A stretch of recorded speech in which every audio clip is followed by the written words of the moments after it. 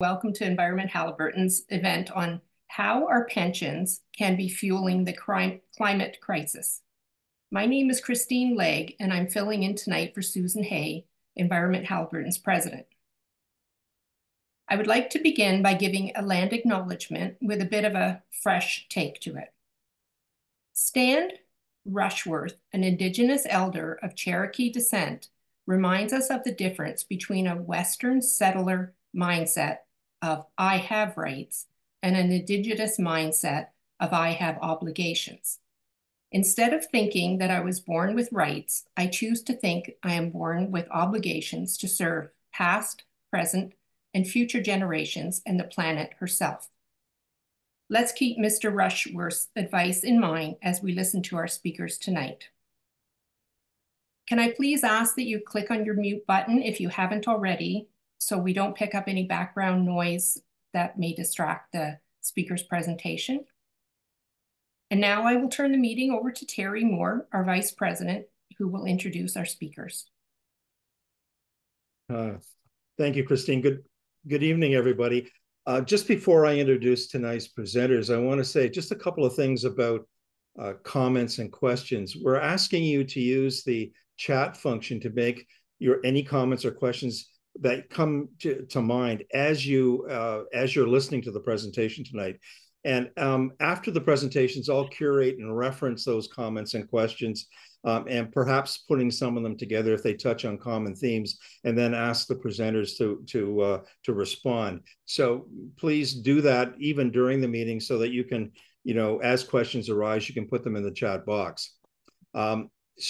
We're pleased to have three presenters this evening with an organization that's really pioneered holding pension plans and fund managers accountable for the climate implications of their investment decisions. While not all of us have workplace-based pension plans, all of us have an interest in the operation of the Canada Pension Plan.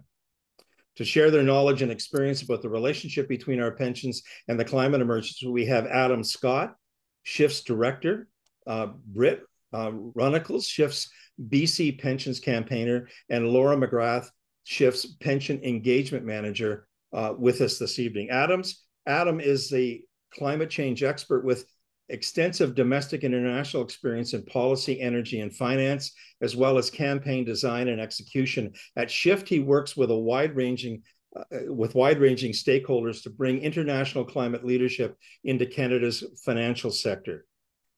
Britt is a passionate advocate for climate action and a strong believer in the power of pension funds to play a leading role in the transition to a zero carbon economy. A graduate of the University of British Columbia, they have experience organizing and campaigning on university divestment and reinvestment campaigns. Laura works with networks of pension beneficiaries who want to understand and communicate their pension funds and the financial risks posed by climate change. She has supported working and retired municipal professionals, health care professionals, and more to engage with their pension funds on the climate crisis. Please join me in welcoming Adam, Britt, and Laura to tonight's Enviro-cafe. Over to you, folks.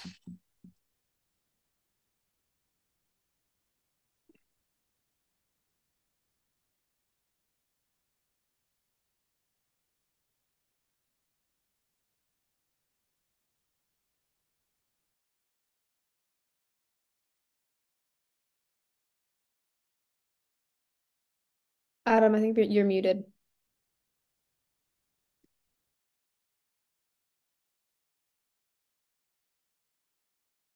Sorry about that.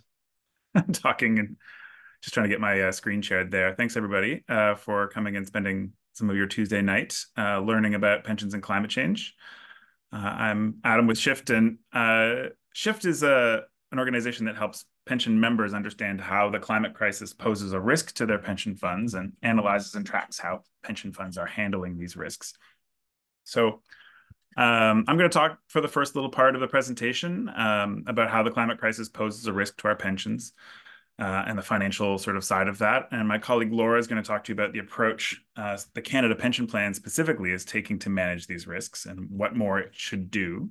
And my colleague Britt will wind things up by telling you what you can do about it and how you can get more involved and have an impact here.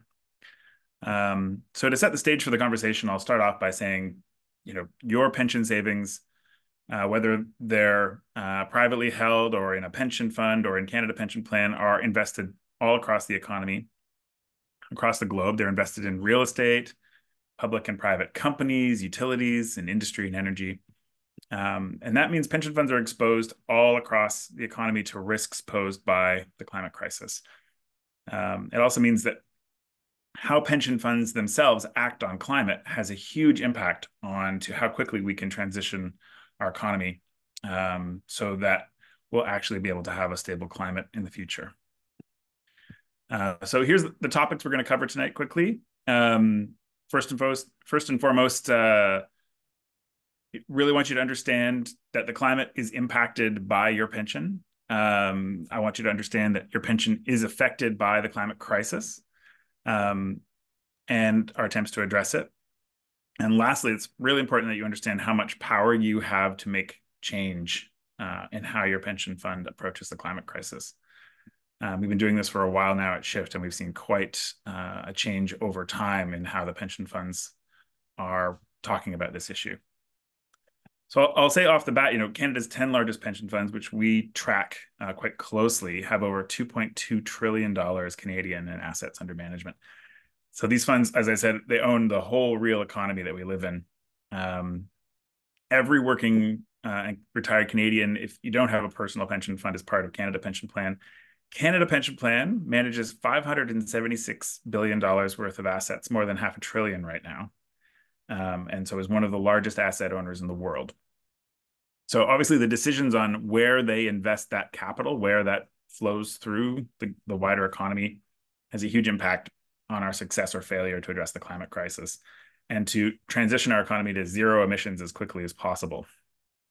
So I'm going to quickly, kick off with the context on the climate crisis. I always do that to make sure we're sort of starting on the right foot here, and then I'll quickly move on to sort of the impacts for your pension.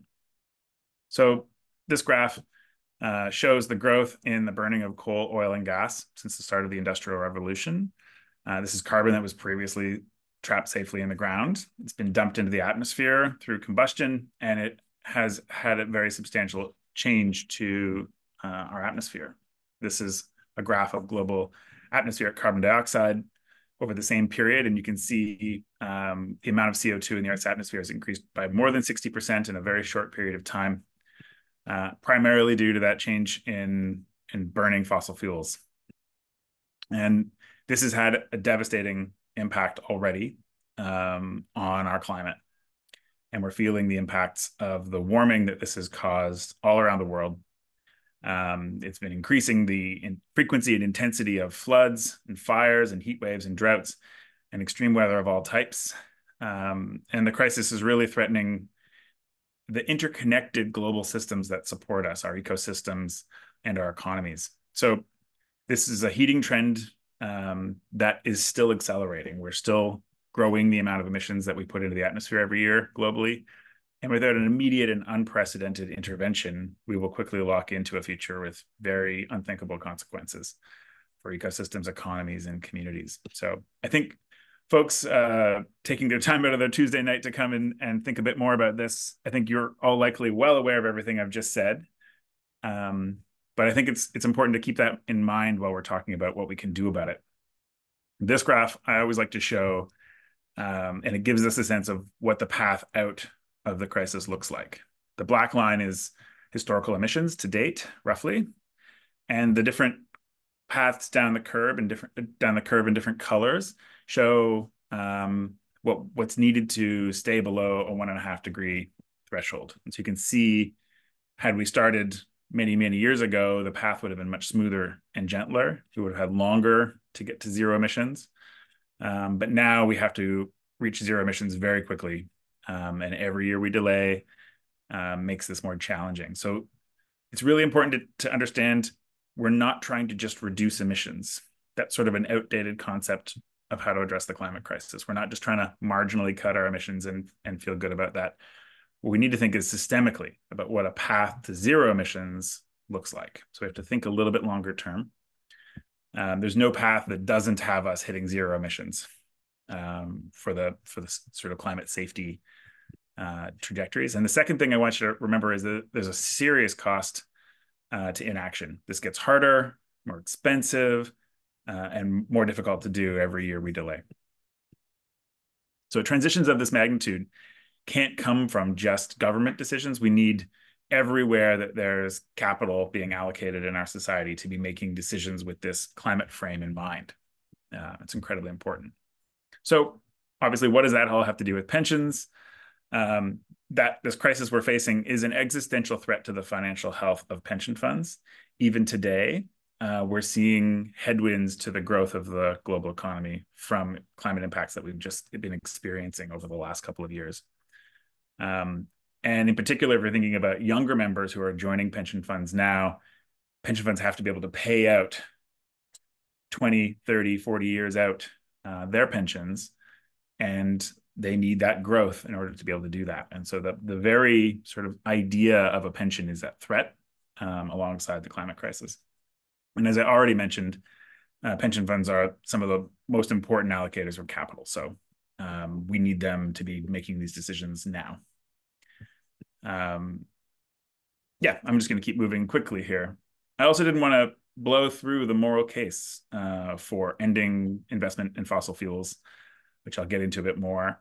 I'm going to talk a lot about the financial risks involved for pension funds, because pension funds have a legal fiduciary responsibility.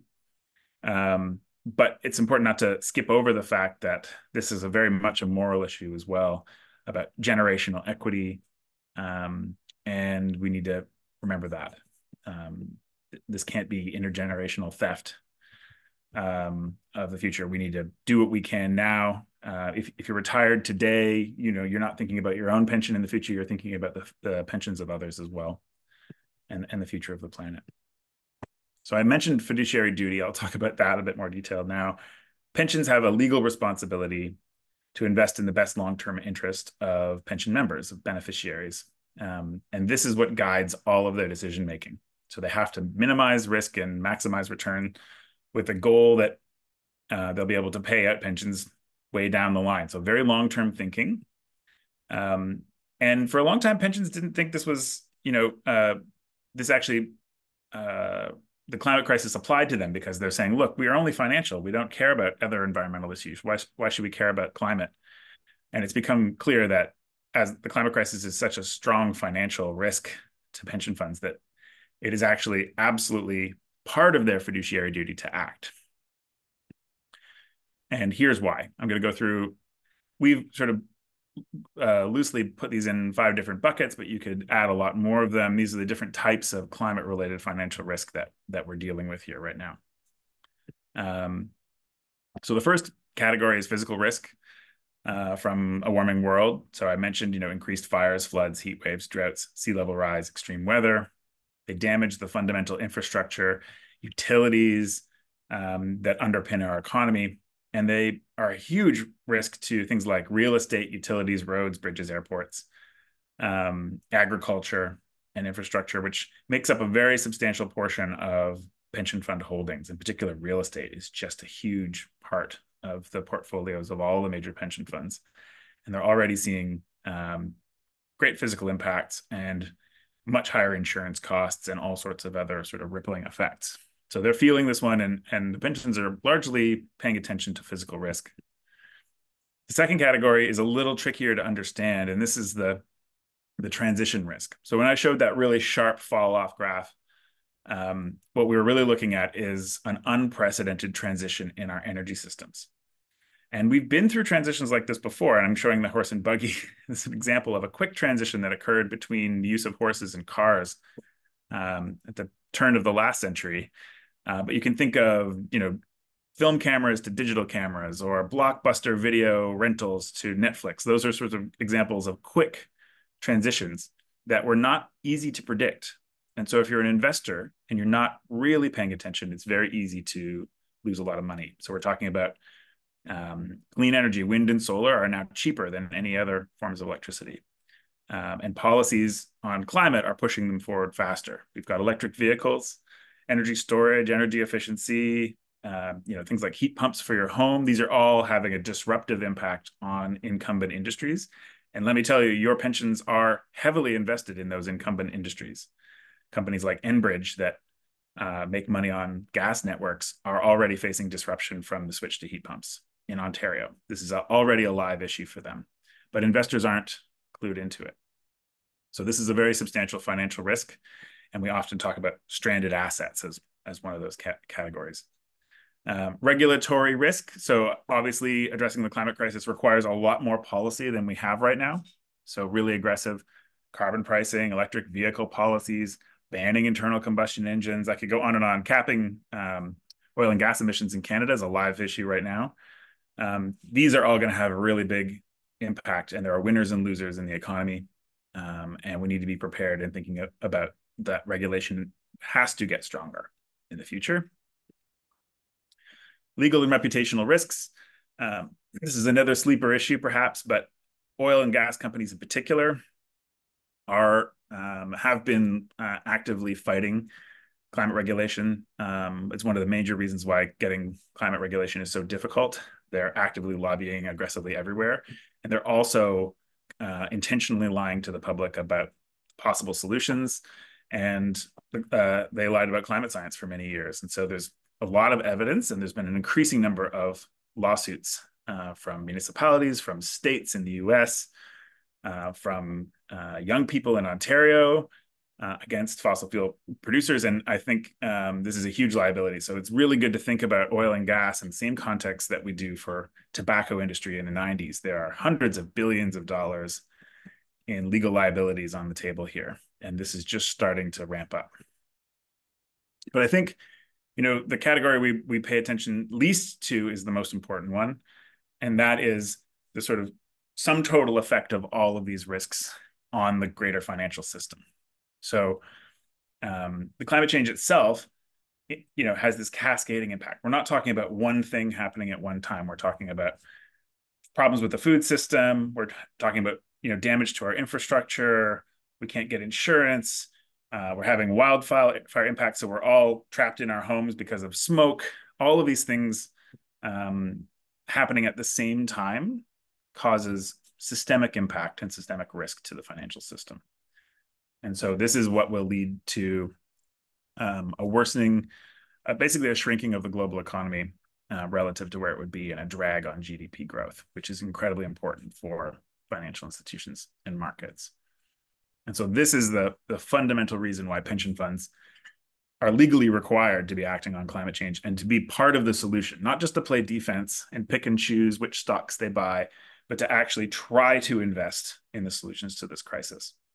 And they have to work together with each other and with governments and other large institutions to try to impact this crisis. So this is all, very big and scary risks we're talking about.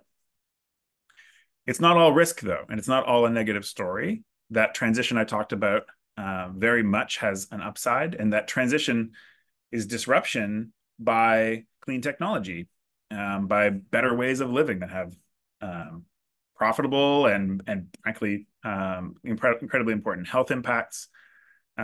So investing in renewable energy and electrification of transportation and electrification of heating, in efficiency, building efficiency, all of these things, if we invest across the economy and bring everybody along with us, hugely profitable, exponential growth, trillions in dollars in opportunity.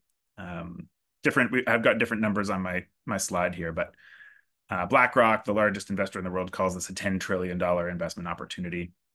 There are all sorts of numbers like that. But the fact of the matter is, if you want to invest in something today that has exposure to exponential growth, invest in climate solutions. And we've seen already that that's happening. Solar power is already just taking off right now. Batteries, wind, heat pumps, these things are the technologies that are taking over quickly.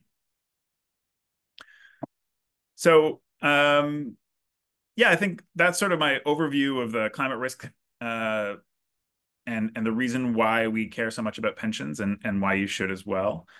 I wanted to show you this slide. These are the pension fund managers that we mostly focus on. We said that these collectively have over 2.2 trillion in assets. And it would be great if you took a moment right now to everybody who's on the call, just to let us know which, if any of these, are you members of, just so we get a bit better sense who's in the room and what kind of interest there is in different pension funds. As we highlighted here, all of us in Ontario are members of Canada Pension Plan as well.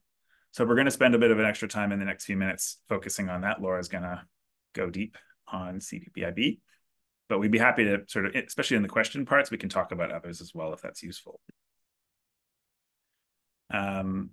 So what are we looking for from a pension fund? What does climate action for them mean?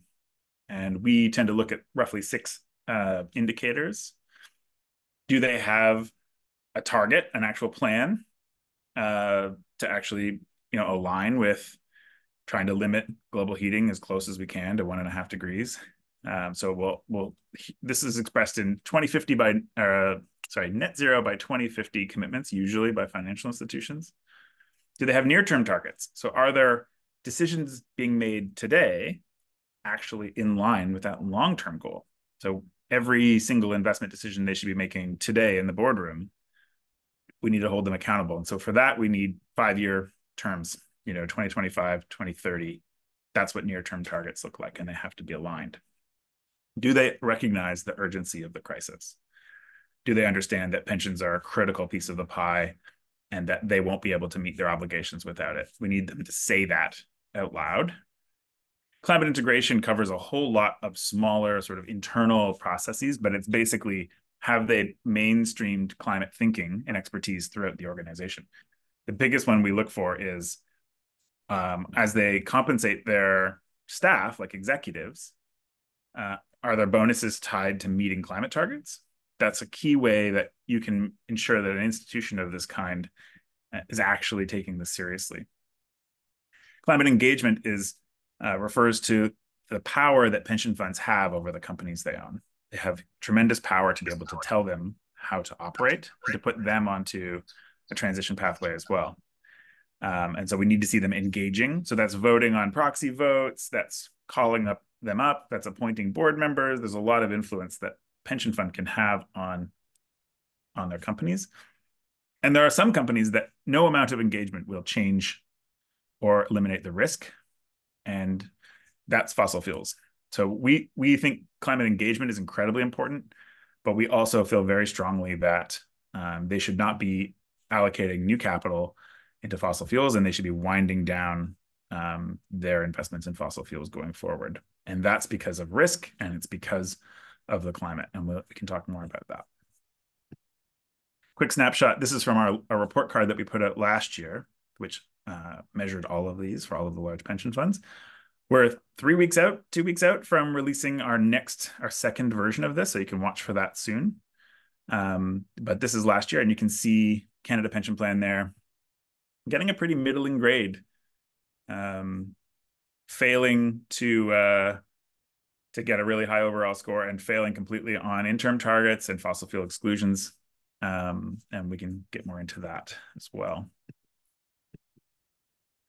So at this point, I've given my sort of overview talk and all of that, but it's good to get a sense in the room about where you're at as well in terms of thinking about these issues. And we often ask folks to sort of rate what's the reaction to this statement that we've put up on the screen. So Terry was going to share a poll for everybody. Just honest answers are totally good. Just curious where you're at in understanding or thinking about fossil fuels and pension investments. And after that, if we can run that poll, I don't know if that's working. And while we're doing that, I can hand it over to my colleague Laura, who can talk to the second part of this webinar where we'll talk about Canada Pension Plan. So these are the questions, or this is the question as it stands. And we can sorry, go ahead, Laura. Yeah, you want to pass it over? Okay. I'll pass it over. Thanks, Adam. Yeah, and yeah, you can scroll ahead there. And Terry, you can close the poll when you're ready. We'll come back to it a bit later, maybe, to see the results. I just couldn't see it. That was why I was pushing it. Yeah, I think just because we're co-hosts. So with Adam's introduction on why the pension funds are a critical lever for climate action, I'll take us through a deep dive into Canada's largest pension fund, the Canada Pension Plan. We do cover at Shift a bunch of other pensions, and I saw a lot of them in the chat there. So happy to talk about those too. But for this main part, we're just going to try to focus on the pension applicable to the most of us.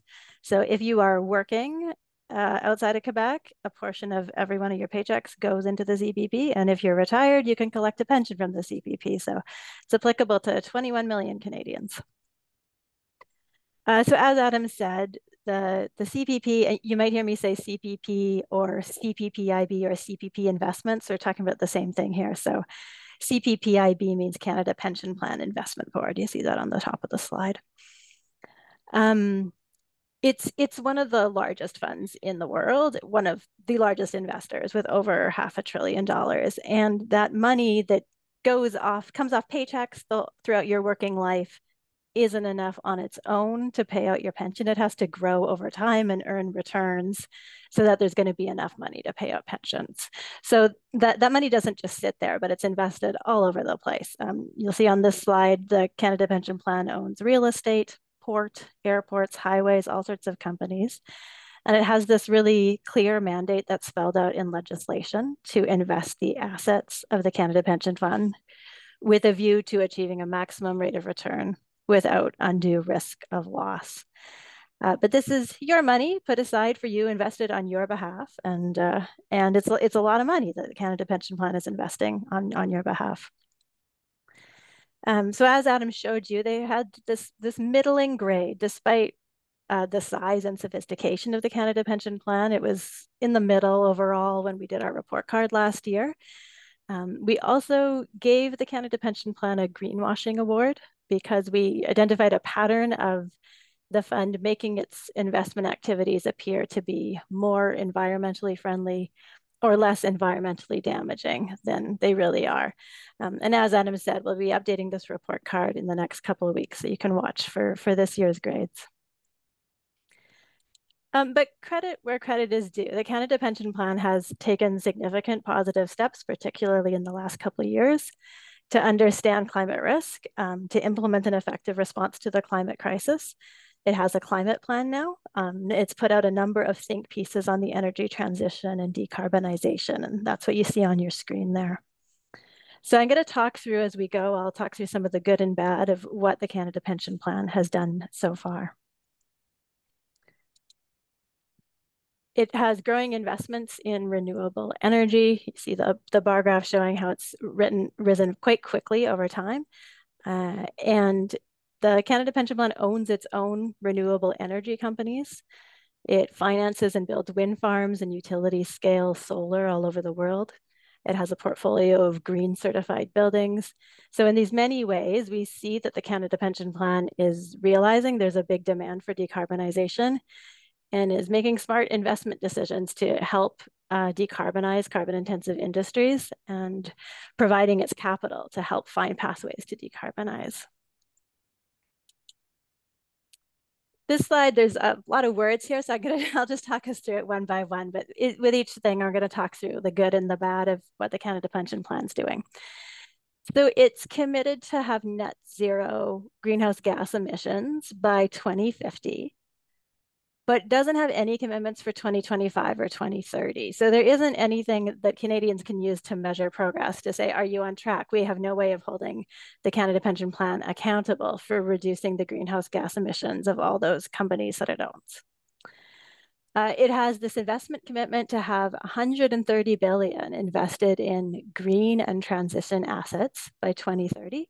It's already at 79 billion. And this commitment, it lumps together different assets with different risk profiles. We see this at a few places in the Canada Pension Plan.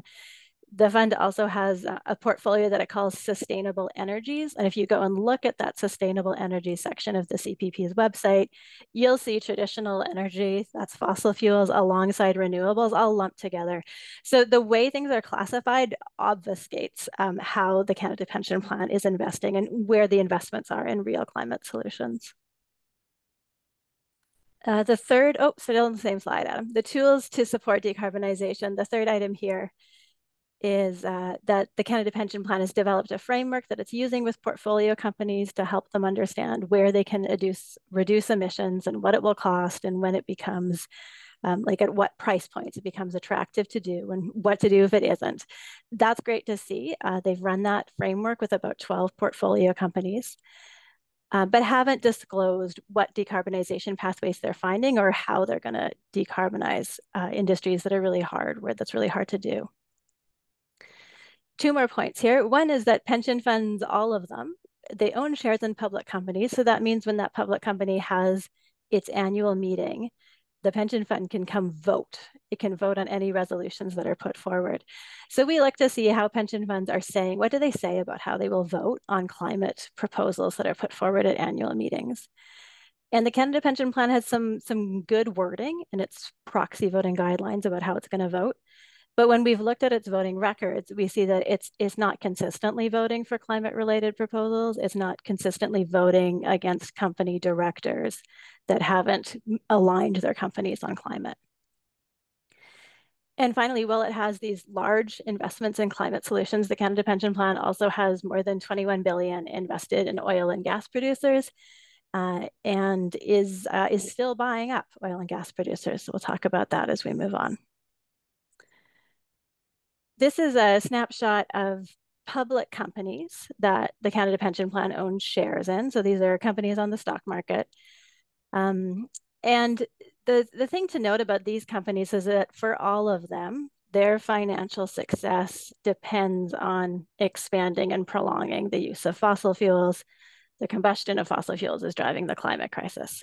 So for these companies to succeed financially, we have to be looking at a future of climate disaster. Like that's just, the two things don't really go together. If these companies succeed, it undermines our collective retirement security and the Canada Pension Plan's own mandate. So what we hear from the Canada Pension Plan and other pension funds is that it has to own these companies in order to influence them and engage them to lower their emissions. But there isn't a way for these companies to align with that curve Adam showed early on of getting to net zero emissions. Their business model is to extract and refine and transport fossil fuels, so they don't have a way to align with net zero. The only way they can do that is by phasing out production. And yeah, we've seen that the Canada Pension Plan makes considerable public statements signaling that it's going to prop up the fossil fuel industry and paints it as part of the energy transition. I'll give you a couple examples. Last year, when the Canada Pension Plan released its sustainable investing report, the report and accompanying materials rejected fossil fuel divestment 11 different times. A couple of months ago, the Canada Pension Plan CEO was in Calgary. He said that the fund was going to look for additional investment opportunities in Alberta in traditional energy. And just last year, the Canada Pension Plan financed fossil fuel expansion and bought a 49% stake in California's second largest oil producer. On the next slide, we've got a couple examples of media articles with some of what we've heard from different spokespeople at the Canada Pension Plan. And also the Globe and Mail op-ed, which was written by one of my colleagues who's not here tonight, because we have to ask the question, well, why? Why is our National Pension Fund still heavily invested in fossil fuels? And why won't it acknowledge that we need to phase out fossil fuels? So here are some potential explanations why. One explanation is that the Canada Pension Plan outright privately owns fossil fuel companies and infrastructure all over the world. So it's pretty hard to acknowledge the need for a fossil fuel phase out when it owns oil rigs and pipelines and fossil fuel export facilities. I'll give you just a brief description of some of the companies you see here. So the Canada Pension Plan has a 43% stake in Neffin Energy, which extracts gas off the coast of Ireland. 90% in Tyne, a private oil and gas developer in Western Canada. A 50% stake in the largest exporter of fossil gas in Peru, which transports fracked gas from the Amazon. And as I said, in March last year, bought a 49% stake in Era Energy, which is responsible for a quarter of California oil production. And maybe another reason why the Canada Pension Plan doesn't want to acknowledge that fossil fuels must be phased out is that its own board of directors is entangled with the fossil fuel industry. So of 12 directors on the Canada Pension Plan board, 4 of them are also sitting as directors at fossil fuel companies. Another 2 have longstanding connections to the Royal Bank of Canada, one of the largest financiers of fossil fuels in the world. So we asked the question of ourselves, do we expect these people who've made careers out of serving oil and gas companies to make the right decision when it comes to the climate crisis? I also want to highlight, and probably this is topical coming on the heels of the SCAN webinar that you were telling us that you did earlier. We looked in the report card to see if pension funds have Indigenous rights policy or if they're saying anything about how they consider Indigenous rights in their investment decisions. And we have seen some pension funds say a little bit more about this, have a bit more wording in their policies over the last year, and that will be reflected in our upcoming report card. But nothing from the Canada Pension Plan. There's no public statement on how they factor Indigenous rights into their investment process. And this is a Crown corporation. The Government of Canada has legislation in place honoring the United Nations Declaration on the Rights of Indigenous Peoples.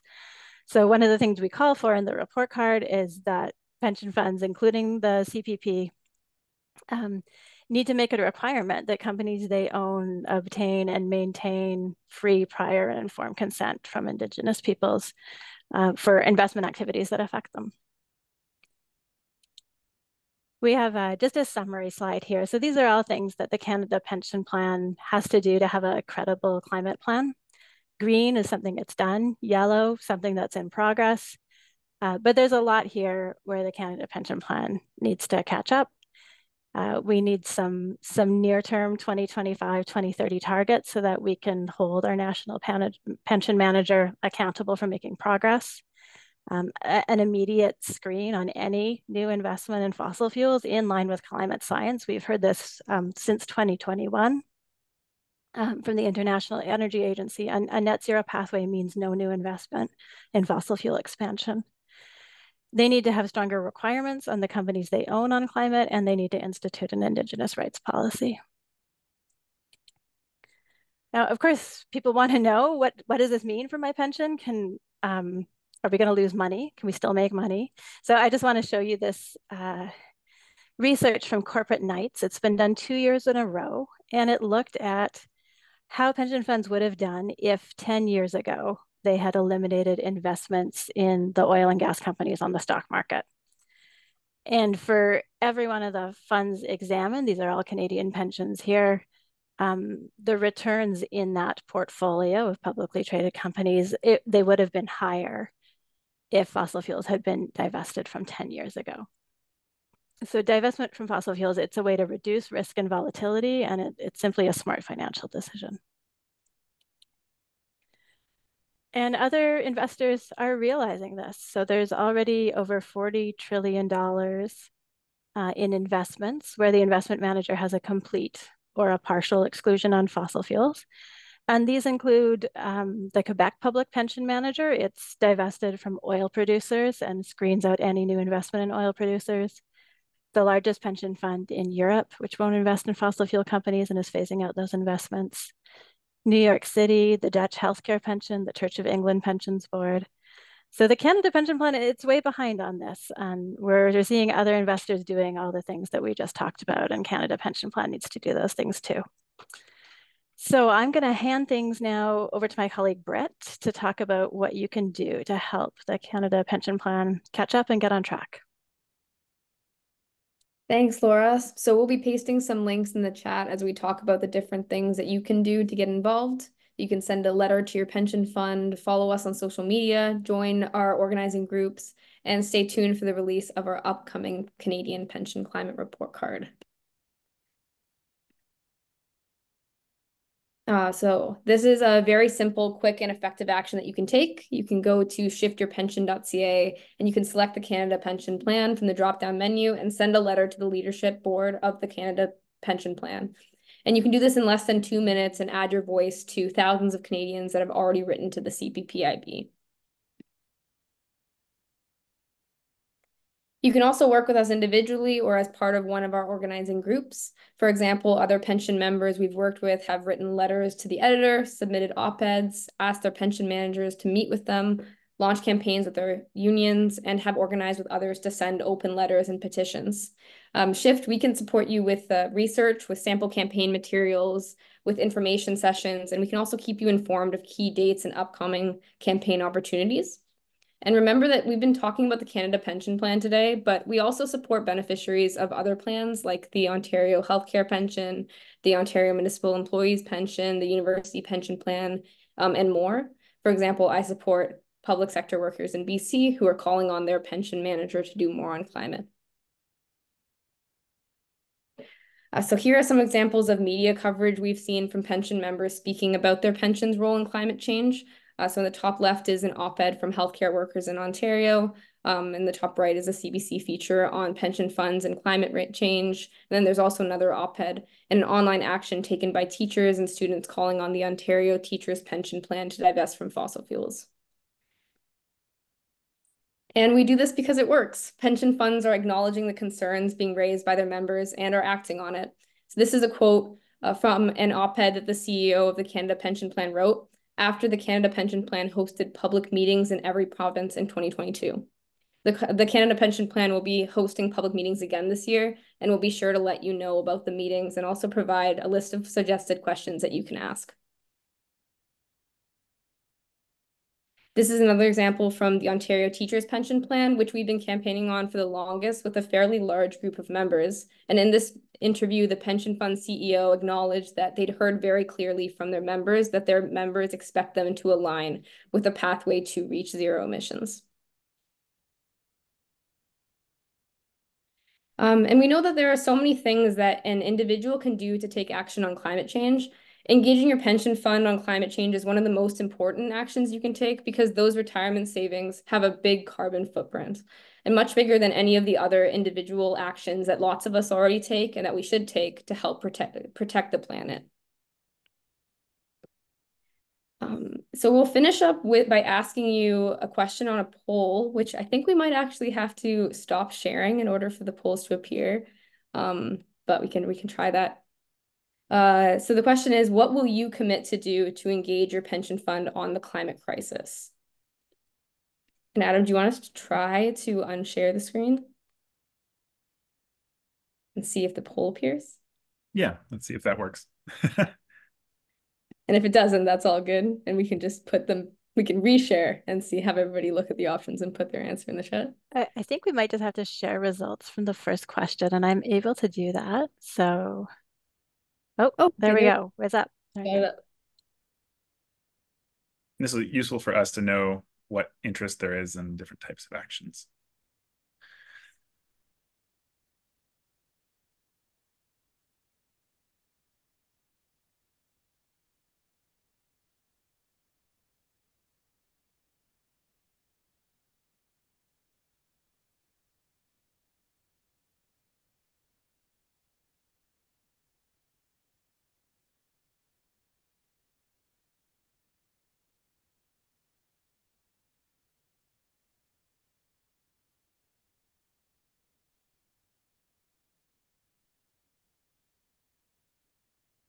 All right.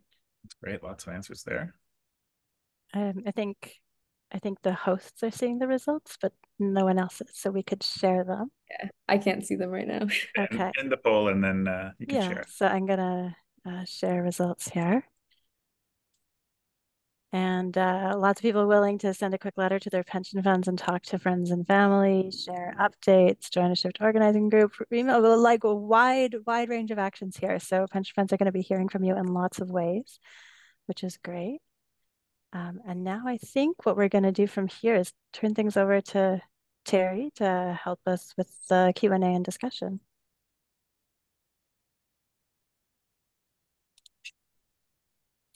Okay, well, thank you everybody for that presentation. I think you've raised a whole series of questions that I'm hoping that we're going to have comments and questions to follow up on. I don't see many things in the chat box at the moment, so I'm wondering if people could take a few minutes to put any comments or questions that you want to put to any of our presenters in the chat box. And in the meantime, I've got a couple of my own that the presentation has sort of twigged, and maybe I'll go on to those while you take the opportunity to put a comment or question in the chat box. So I'm curious about Schiff's experience about moving fossil fuel companies to become not fossil fuel companies, but to become energy companies. I know that there's been some attempts of fossil fuel companies to rebrand themselves, but then it seems that they do a bit of a backsliding at the end of the day. I know that happened with Shell, and it's happened with a number of other corporations where they want to appear and they actually do make investments in renewable energy, and then they seem to back away from that and double down on fossil fuels. So if you've got any sense as to whether or not financial pressure can encourage fossil fuel companies to actually move out of the fossil fuel sector into renewables. Yeah, that's a really good question. And it's one, I think it's maybe at the heart of what we're working on right now in many ways, and right at the heart of this conversation, because the biggest challenge that we see is this sense that, well, we need everybody to be part of the solution. We all should be moving towards addressing the climate crisis. My desk up.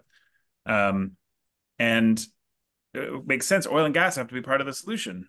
And there are, I think, maybe two examples I can think of in history of an oil and gas, a pure play oil and gas explorer or producer, a company that's specifically set up to explore for and produce oil and gas, making the transition. And the only one that really comes to mind that was clear is there was a company in Denmark called Dong Energy that was heavily involved in oil and gas in the North Sea, made a whole-scale transition to become one of the largest renewable energy companies, one of the largest offshore wind companies in particular, called Ørsted. And the reason that happened is because the Danish government had a huge ownership in it and pushed it in that direction. But that happened more than 12 years ago, and I can't think of any other clear examples of an oil and gas company actually becoming an energy company. And investors, I think, started very good faith, say, look, we're going to engage. We have a whole policy of engagement. We're going to be really aggressive. We're going to do shareholder votes. We're going to push. And there's this thing called the Climate Action 100+, where they targeted all the world's largest oil and gas companies and pushed hard on Shell and BP in particular. And a number of them set deadlines and said, if by 2023, which at the time, this was 2017, they started doing this engagement. If by 2023, we haven't seen meaningful action, that we'll divest then, but we're going to stick with them and we're going to try this. And the result was nothing. The companies talked a good game. And then when you actually see their books, the percentage of their revenue, cash flow flowing towards renewable energy was single digit, 1%, 2%.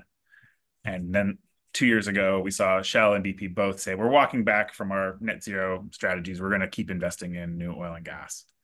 The companies are not well set up to become leaders in the climate solutions business. So they're just not good at it. They're not experts in it. There's nothing particular about those companies that would make them leaders in that business. And so it's a very unrealistic expectation. There's a lot of technology like carbon capture and storage doesn't do anything to actually transition the company. It might marginally reduce their production emissions, but it doesn't do anything for the fact that more than 80% of the emissions from their products come from burning the product out of their hands. So we basically have to dump these companies, and they will become stranded assets. So even if you could, in theory, transition them, it would be a very high risk thing to keep investing in as the market share for oil and gas declines. That's my very long answer to that. I obviously have strong opinions. But it's a really good question and a really good thing to touch on, because to this day, a lot of the pensions and financial institutions like banks still talk as if that's a possible outcome, and it's just not. Well, that leads to a kind of a second question, is that if fossil fuel divestment campaigns are are they really directed at trying to provide, direct financial pressure on fossil fuel companies? Or are they really trying to put pressure on companies that invest in those companies, like on investors, in order to essentially take away the social license, I guess, if I could put it that way, that fossil fuel companies have, and kind of turn it into a kind of a tobacco thing, where investing in that kind of thing is like an investment in really undermining fundamental health and under a livable climate. So is it really about taking away the social license, really, that divestment campaigns are focused on? If any of my colleagues want to jump in as well, I'll have great answers to all these questions. I'm always really enthusiastic. So feel free. I'm just going to throw in, which is to say, yeah, all of the above. It's often said, oh, well, it doesn't have much impact because someone else will just buy the asset and keep running it. But in fact, it does create that social stigma. That's actually quite important in terms of cutting back on the social license. It disconnects the interconnections between fossil fuel companies and powerful institutions that are very much important in our society. So these pension funds, banks, governments make a lot of decisions, and there's frankly too much connection through boards and through other financial connections between fossil fuel companies and those institutions, and it's really making climate action much harder. And it's also increasing, what we say is increasing the cost of capital. So if you're a fossil fuel company and you want to expand, you need cheap capital, you need low-cost loans, you need investment in order to do that. And it's increasingly, they're not saying it out loud, but they're having trouble right now. It's hard to get new investment for oil and gas expansion. It's hard to get loans at a low cost, and that actually makes it harder for them to expand. So all of the above is sort of the answer there. Okay. There's a question from Keith Hay about the McGill Endowment Fund too, and he had approached that fund to divest their fossil fuel investments and got the response, and in some sense you've already mentioned this, that it's better to influence the fossil fuel industry by remaining as shareholders and trying to get them to, I guess, change their colors. You've already said you think that that's not really possible given how deep they're into fossil fuel investments. So what kind, Keith says that Laura partially answered this question, but can you expand on how to respond to that specious argument? What would be the answer that you would have when you're engaging with an endowment fund like this, and they're giving you that answer for sticking with the fossil fuel sector? I can jump in there, Adam. Great. Yeah. Actually, Adam, if you're able to put up the slide, I think after the thank you slide, I had some killer quotes from investors that have given up on engagement. Yeah, so I think there's a few ways I might approach it. One is if you're like having a positive conversation with the investor or endowment fund, it might be to ask what exactly they are doing to engage. So do they have expectations that the companies that they're engaging with are going to have a science-based target? It was the first one, Adam. A science-based target that aligns with net zero? Are they stating that as a clear expectation? And are they saying like, and you need to have it by this date, and if you don't, then we will divest? So engage is used by investors to mean all sorts of things. Sometimes it just means we sent them a letter. Like we just sent a letter saying we care about the climate. So I'd really push them on what they mean by engagement. It is doubtful, I would say, that the McGill Endowment Fund is doing as much to engage as the pensions on this slide did, who tried to engage with fossil fuel companies.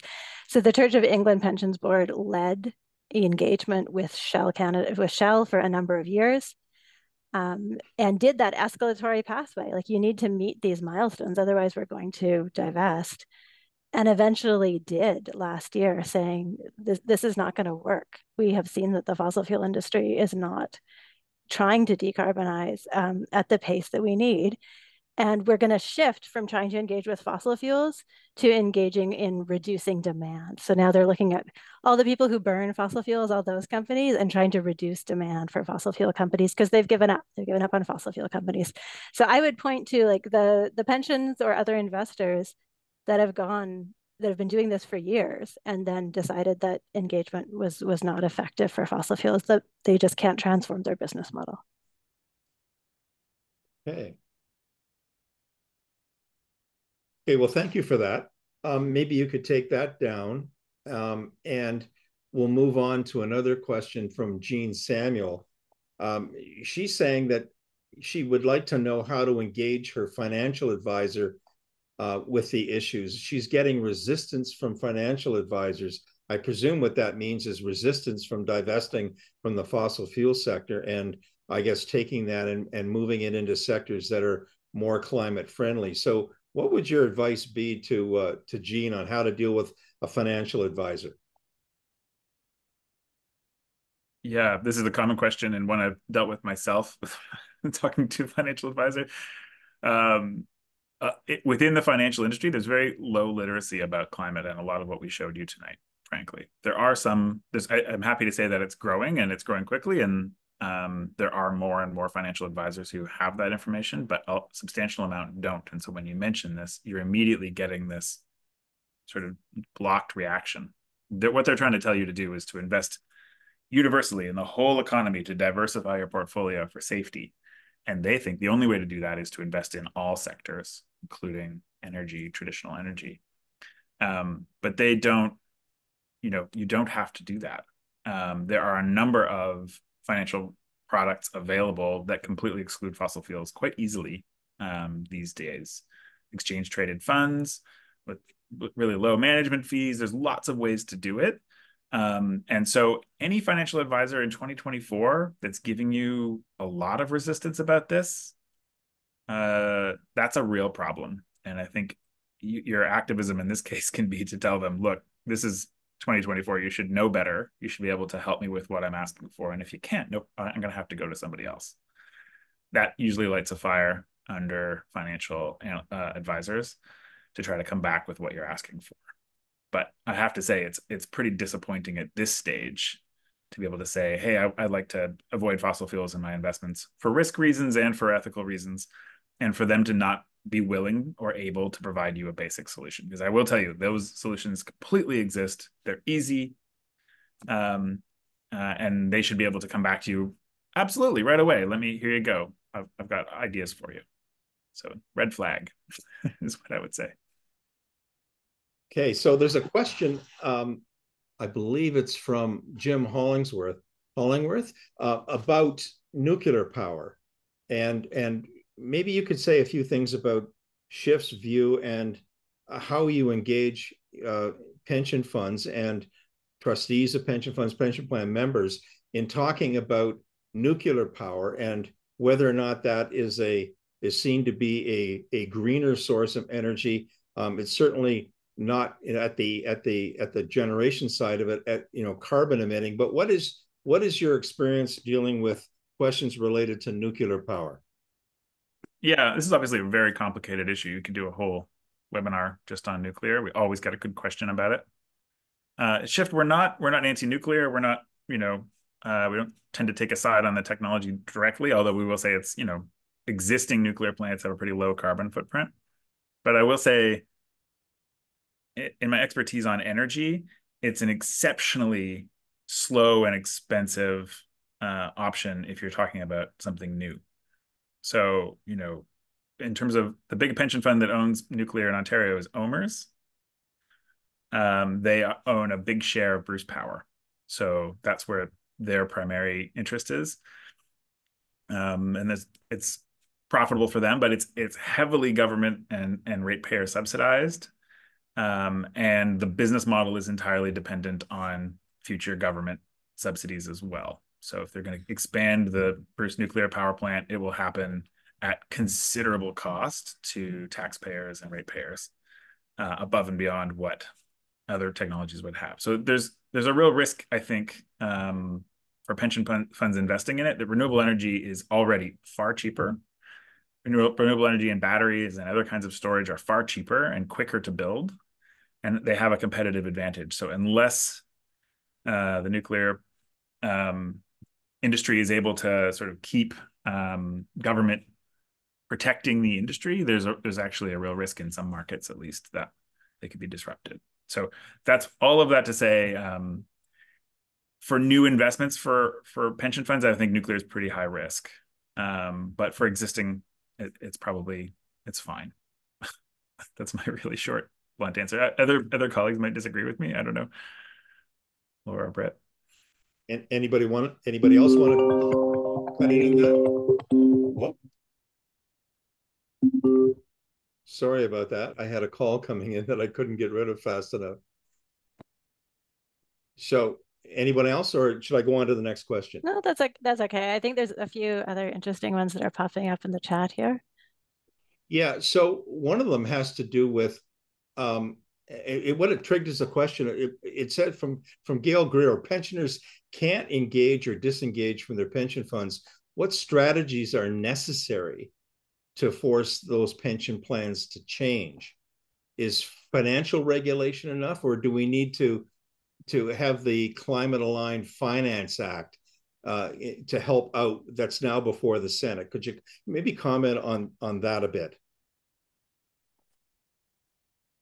Sure. But we think pension. Go ahead, Laura. Adam, I could talk a little bit about the first part. Yeah, do the first part, and then I'll pensioners can talk about engage, and then you can talk a little bit about regulation. Excellent. Yeah.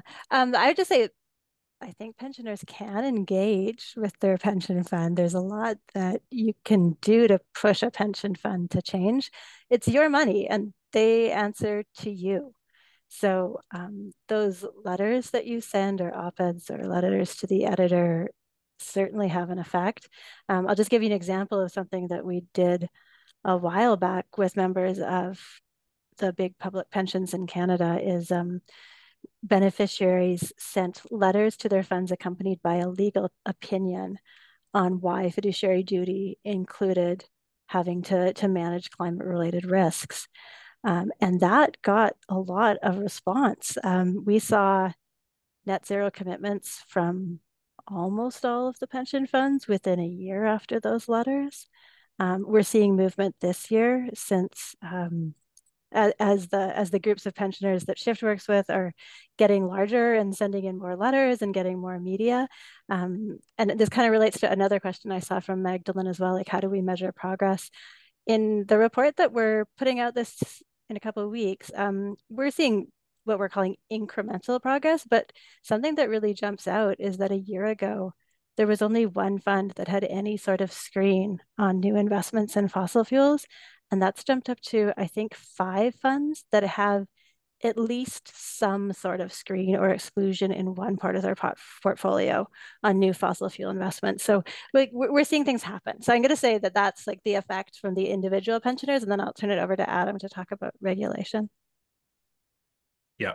So at Shift, we work a lot on the sort of voluntary side. In theory, you know, we're pushing the pension to make a voluntary decision to have a credible climate plan.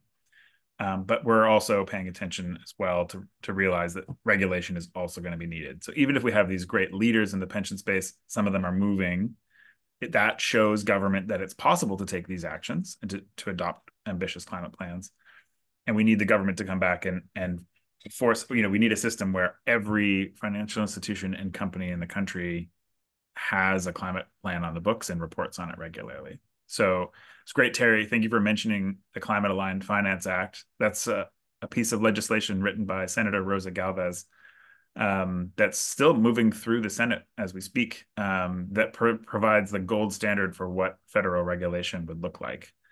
And it does a number of things. It's a bit complicated to get into, but essentially would force financial institutions like pension plans to you have to have a credible Paris-aligned climate plan. You have to tell us how you're doing on the way. You have to report on it in your financial statements, and to have that enforced by financial regulators like the Office of Superintendent of Financial Institutions, or there are other layers too. And we're also looking at the provincial level regulators, because a lot of the pensions we actually work on are provincially regulated, not federally regulated. So it's a complicated topic, but we think financial regulations green standards that prevent greenwashing. All of those sorts of things are also going to be essential. But we talk about there's a virtuous cycle here between having a strong voluntary climate plan, like from a pension plan, and the regulator. So the threat of regulation forces institutions to have more ambitious plans, and those ambitious plans make it easier for the regulator to make their regulations more ambitious. So it's going to take a little bit of time, but I think that's the track we're on. Okay, so Magdalene Witteroff asks a question that has to do with the boards of pension plans. Could you just say a couple of things about how insulated board members are, or how easy it is to get at them and put pressure on them? Is that a function of whether or not boards are really there as a result of some kind of a trusteeship that's being created, and they have a board of trustees that oversees the pension investment side of things? How do you get access to these board members, and how do you put pressure directly on them? Yeah, it really depends based on the different funds. They're not all the same in the way that they're governed. And so for a lot of the big public pension plans like we're talking about, say, for example, OMERS, the sponsors, the individual municipalities and other workplaces and the unions actually appoint board members to a different board than the one that actually makes investment decisions. So they actually have two boards. And those ones, they're called the Sponsors Corporation, and you can meet with them. You can talk to them. You can go through your employer or your former employer or your union. There's lots of ways to get access to them. And so we often send them letters and try to engage with them. The boards of the individual pension funds that are actually the investment side, they're independent. They're supposed to be, at least. So even if they're appointed by your teachers union or your hospital, your healthcare workers union, they're independent, but there's nothing stopping us from talking to them, trying to educate them. But the route that we've gone through most and had a lot of success with, which is the stakeholder groups, the unions, the actual trustees who are involved in appointing those directors, can reach out and push. And those directors really do care about what their stakeholders say. So they often seem aloof or difficult or inaccessible, but in fact, the letters we send, the meeting requests, the media we do, we think has a pretty strong impact on how they operate. And we're already seeing, as a result of all that work, the directors seeking out climate experts to come and present to their boards. We've heard about that. So there's quite a bit of potential for pushing that. And one other thing I'll throw in there, which is we are also looking at trying to get the fossil fuel linked directors on pension boards removed, and to try to educate the sponsors who appoint directors to not continue appointing fossil fuel entangled directors in the future. And for example, with teachers unions in Ontario, explaining why it's important that they not do that for their own benefit. And I think that's going well as well. So there's other ways to influence directors. Canada Pension Plans directors are appointed by federal cabinet. So if that gives you some insight into how to influence those appointments, take that as you will. So I just wanted to mention to people that there will be a resource list coming out in the next day or so. And that will contain a list of resources and materials that you might want to use to go deeper into a particular topic that you hear discussed tonight. It'll also list the resources and tools that are available from SWIFT and the connections to the SWIFT website. I noticed that Laura has put a number of references in the chat box already in answer to a question from, I believe it was Kate Porter, who wanted to know where she could get access to resources and tools to share on social media. And Laura responded by putting a number of links in the chat box. We will be sort of harvesting all of the references in the chat box and adding them to our draft resource list, and everybody will be getting that, like I say, either tomorrow or the day after. So I'm just looking now to see what other things are in the chat box that we have not talked a little bit about. We did talk about the nuclear side of things. We did talk a little bit about how to communicate with board members. We talked about financial advisors. Yes, we talked, and I just mentioned that there is printed material that's going to be available, or printable material that would be available on the SHIFT website. And I don't know, Laura, are you watching the chat too? Is there something that I've missed that we haven't talked a little bit about yet? There's a lot in there. Yes, I'm trying to get it all, but I think we've covered everything here. There is a comment about whether or not there is something from SHIFT, or if there's a campaign to support the act that's at the Senate now, in terms of what is it called again? The Climate Aligned Finance Act. Climate Finance Act. Climate Aligned Finance Act. Is there a campaign that's out there that people could tie into that's expressing support for that act and trying to encourage the Senate to pass it? Is it the Senate that is the holdup in terms of passing it? It's cleared the House of Commons, and I take it that this is the last stage before it becomes law? No, it's going the other way. Okay. It's started in the Senate, and the hope is that it will pass in the Senate, and the parts that are relevant to the House side will be adopted on that side. It's a bit complicated, but it's at third reading, so they're at the point of trying to get it to actually final vote in the Senate sometime in the next year, we hope. Environmental Defence Canada, another advocacy organization that we work with sometimes, it has been running an action tool specifically in support for CAFA. And we can add that to I'll find the link for it, and we can add that to the resource list that gets shared. Because it's absolutely important to not only support it in the Senate, but to also send a note to your MP saying this is an important piece of legislation that needs to be adopted.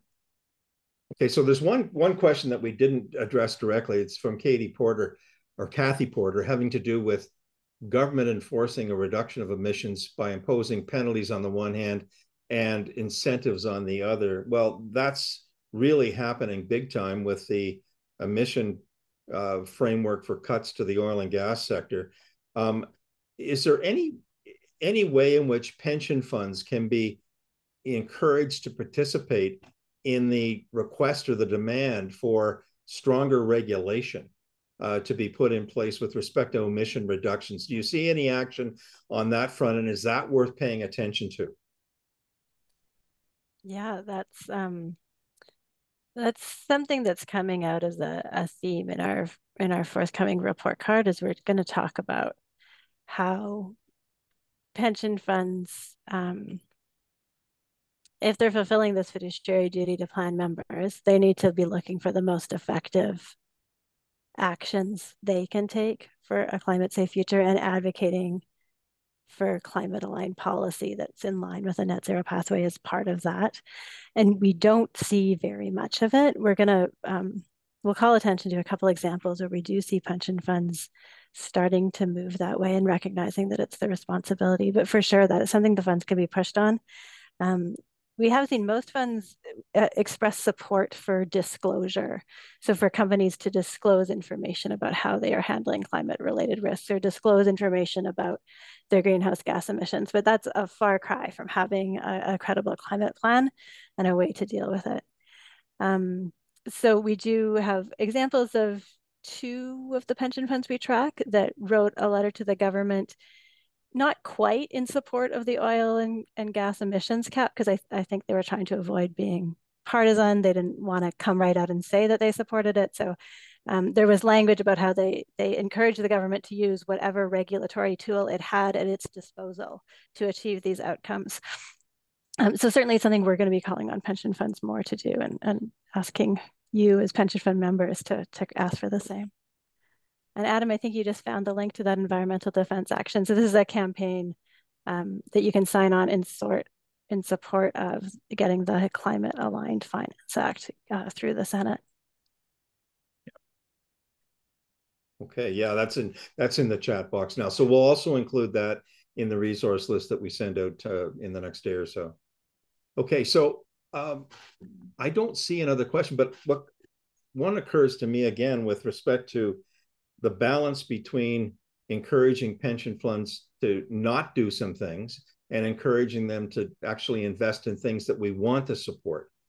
And I guess I'd like to get your sense of the success that you've had or that pension plan members have had in not the negative side of the campaign, stop doing this, but invest in this, please. And these are kind of like directed investments in things that are going to actually help to lower emissions and address the climate emergency. What's your experience on that front?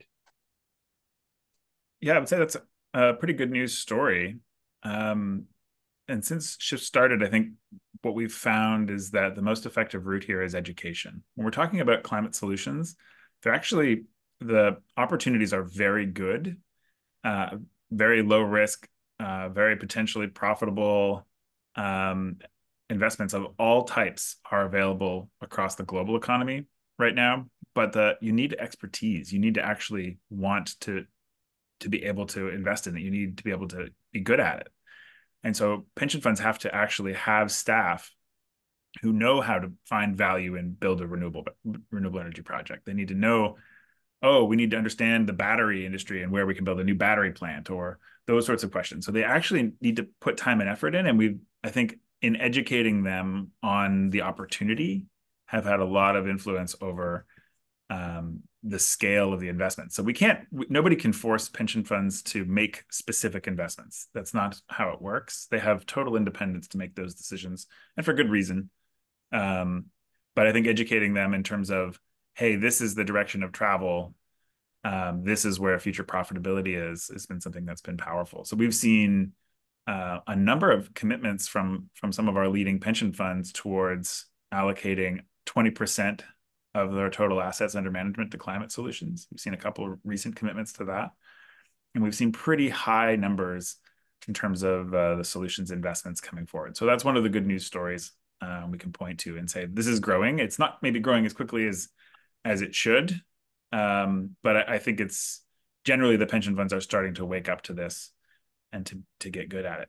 But you can imagine they have whole teams of people who are really good at finding oil and gas value and buying up companies in the oil and gas industry. They have like a dedicated team to that, but they might not yet have somebody who's good at offshore wind projects, for example. And so that's a slow shift for them to make. So there's a related question from Gail Greer about lawsuits against pension funds for breach of duty of for fiduciary responsibility duties. It used to be, when I was a pension trustee a long time ago, that the Scargill decision loomed large with respect to basically saying that, you know, your job is to get the highest rate of return financially, and that you really ought not to pay attention to other kinds of considerations.